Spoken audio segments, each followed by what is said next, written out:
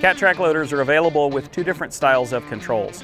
We offer for powertrain controls either a traditional V-lever with a pedal steer or a joystick, just like a skid steer loader.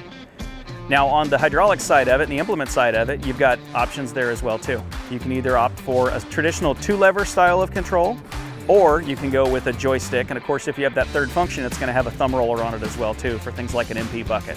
So really tailoring those controls to your operator and making your operator and that machine the most efficient it can be on your job site.